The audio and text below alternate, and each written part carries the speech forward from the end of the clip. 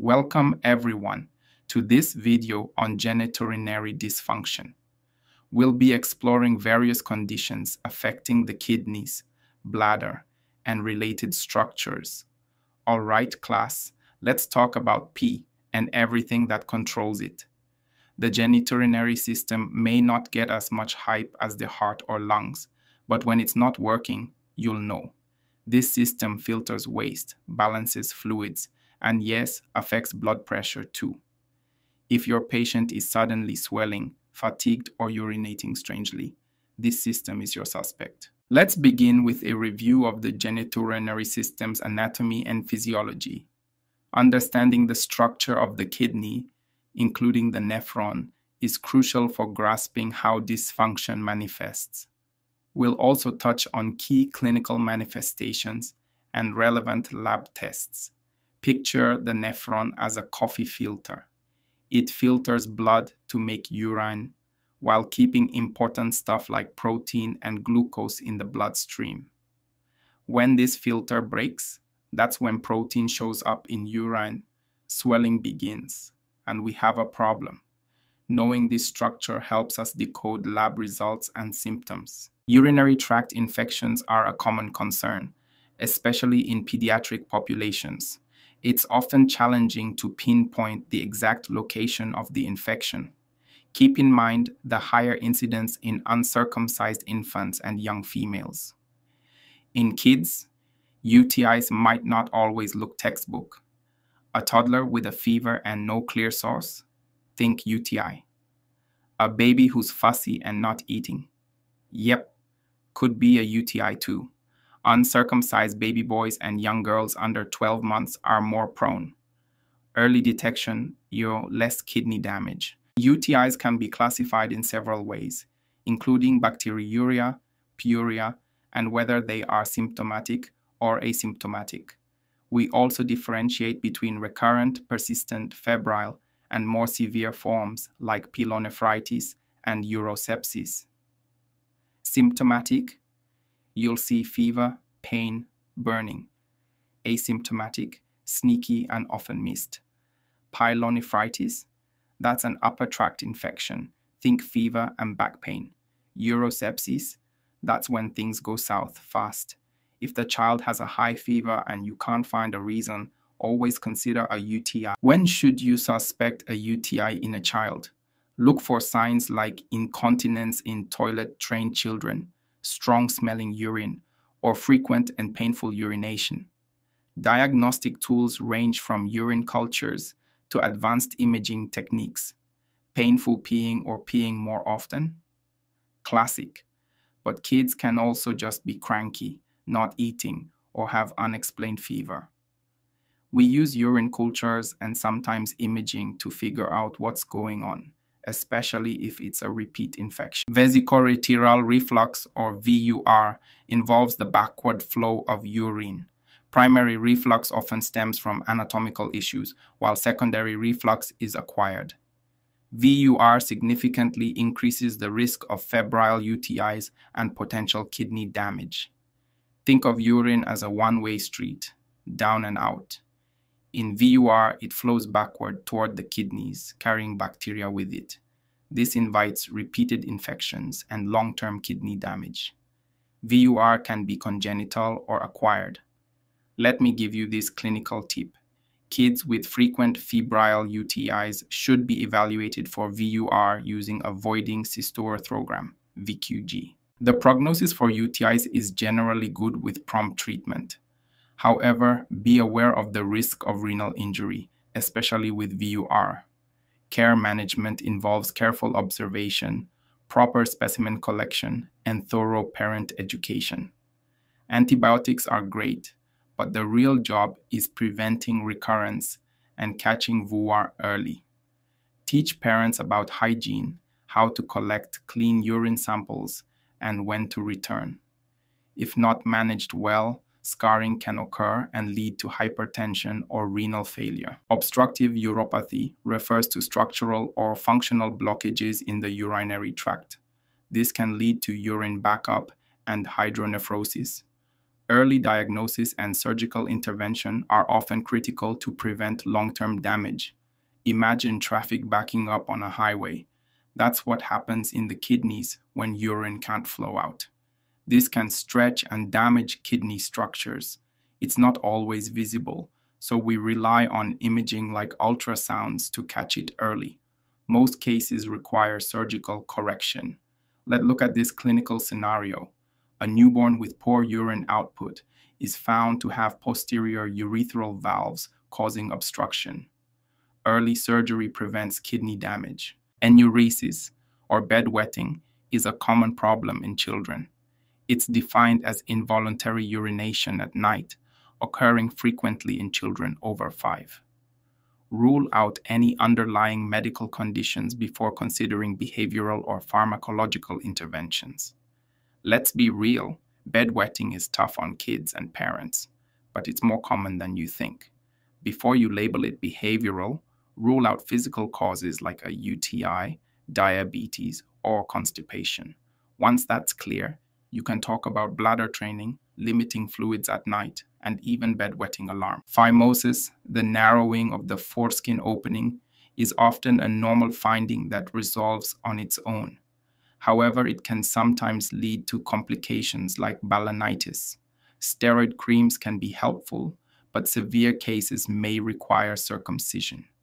This is normal in babies and usually resolves with time. But if a child develops pain, ballooning during urination, or infections, now it's a problem. Topical steroid creams can help loosen things up. Circumcision is a last resort, not a first response. A hydrocele is a collection of peritoneal fluid in the scrotum.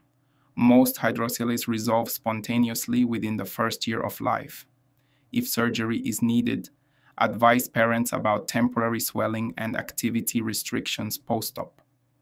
Parents may panic seeing a swollen scrotum, but most hydroceles are painless and resolve by age 1. If it persists or gets huge, surgery may be needed. Always rule out a hernia though. It's a surgical emergency if it's trapped. Cryptorachidism, or undescended testes, is a condition where one or both testes fail to descend properly. Surgical management is typically required to position the testes in the scrotum, which can help preserve fertility. If the testicles aren't in the scrotum by 6 months, they probably won't come down on their own. Surgery helps prevent fertility issues and testicular cancer. This isn't just cosmetic, it matters for long-term health. Hypospadias is a congenital condition where the urethral opening is located on the underside of the penis. Surgical correction is usually performed between 6 and 12 months to improve voiding and sexual function. This can range from mild to severe. We don't circumcise these babies early. Foreskin may be used in the surgical repair. The goal is to ensure normal urination and sexual function later in life. Timing for surgery, usually between 6 to 12 months. The extrophy epispadias complex is a severe birth defect involving multiple systems. It results from incomplete fusion of the abdominal wall and other structures. This complex condition requires a multidisciplinary approach. The bladder may be on the outside of the body. It's dramatic and rare. These babies need immediate protection of exposed organs and a specialized team to surgically rebuild the bladder and pelvic area over time. It's a marathon, not a sprint. Care management for extrophy epispadias complex focuses on protecting exposed structures, monitoring urinary output, and managing pain. Routine wound care, self-catheterization, and parental support are also essential. Use sterile, non-adherent dressings to keep tissues moist and prevent infection. Monitor output with diapers or catheter. These families need emotional support. This isn't easy news to hear. Disorders of sex development involve discrepancies between external genitalia and sex chromosomes. These conditions require careful evaluation and management, often involving a team of specialists. This is sensitive terrain. DSD may show up as ambiguous genitalia at birth. It's crucial not to rush gender assignment. Testing for chromosomes, hormone levels, and imaging comes first. A multidisciplinary team guides the family. Nephrotic syndrome is characterized by glomerular damage leading to proteinuria and edema. Massive albuminuria, hematuria, and hypertension are common findings. Treatment focuses on managing fluid balance and dietary modifications. Imagine the kidneys filter getting so leaky that protein spills into urine. Now, there's not enough protein in the blood to hold fluid in, so it leaks into tissues. Hello, edema. Kids swell up like balloons, especially around the eyes. The pathophysiology of nephrotic syndrome involves a cascade of events triggered by glomerular damage. Proteinuria leads to hypoproteinemia, decreased oncotic pressure, and ultimately edema. Less protein in the blood, less pressure to hold fluid in vessels. So fluid leaks out into tissues. The liver tries to help by making more lipids, hence the hyperlipidemia we see in labs. Diagnosing nephrotic syndrome relies on clinical manifestations and laboratory findings.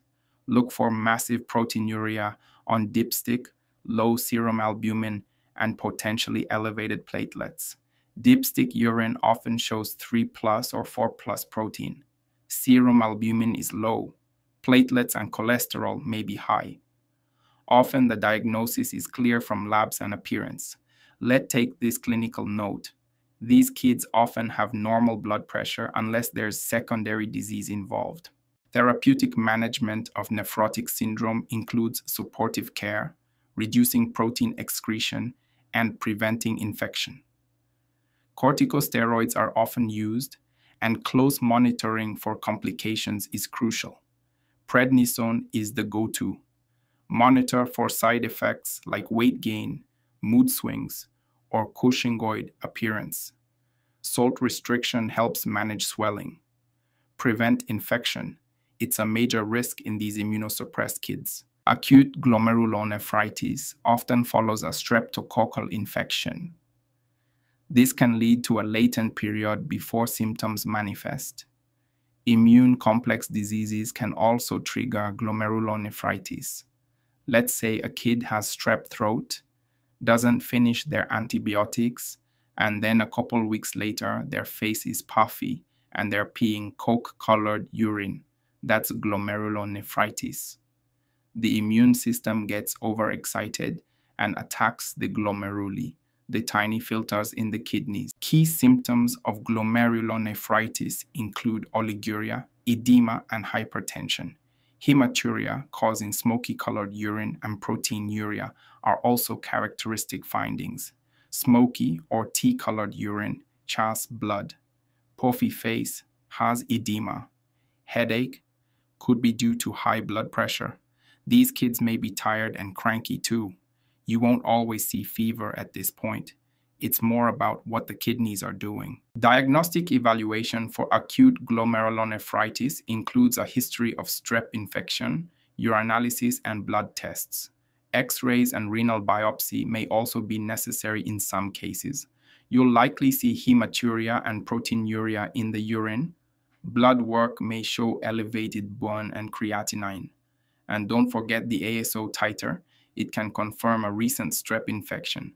Another clinical tip, ask about sore throat 1-2 weeks before symptoms started. Managing acute glomerulonephritis involves addressing edema, providing appropriate nutrition, and preventing infections. Careful monitoring of vital signs, fluid balance, and body weight is essential. These kids need careful fluid balance, monitor weight, INOs, and BP. We usually limit sodium and protein. Sometimes antihypertensives or diuretics are needed. Most recover fully at home, but some need hospitalization if their symptoms are severe. The prognosis for acute post-streptococcal glomerulonephritis is generally excellent in children.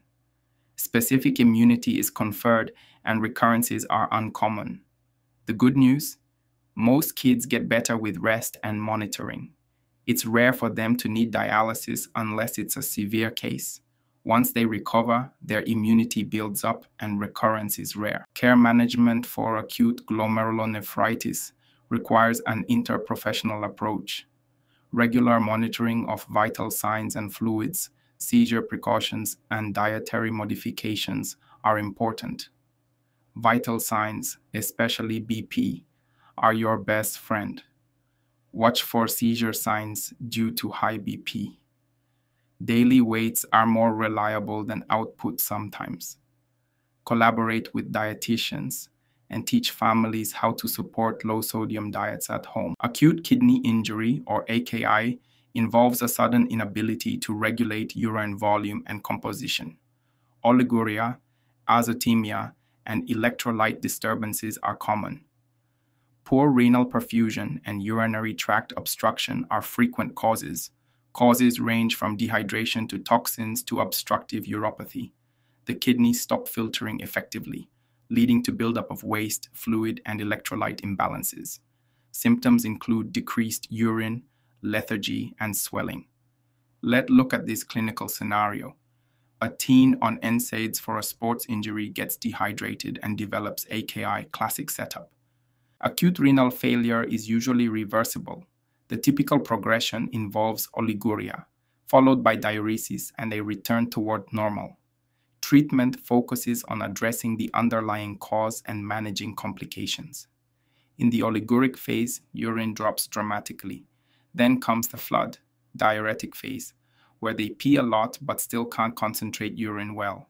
Finally, in the recovery phase, labs and kidney function normalize. The goal is to support them through all three. Complications of acute renal failure include water intoxication, hyperkalemia, and hypertension. Anemia, seizures, and cardiac failure with pulmonary edema can also occur. Hyperkalemia can cause dangerous arrhythmias. Hypertension, anemia, and even seizures may follow. If untreated, the patient can go into multi-organ failure. This is why labs and ECG monitoring are critical. Let's take this emergency. Tip: high potassium. Give calcium gluconate, insulin plus glucose, and consider dialysis. The prognosis for acute kidney injury depends on the severity of the underlying cause. While complete recovery is possible, some patients may experience residual renal impairment or hypertension. Most kids bounce back if it's caught early, but if there's delayed treatment or underlying illness, there could be permanent kidney damage or future risk of hypertension. Regular follow-ups are key. Thank you for watching. Please like, share, and subscribe for more videos like this.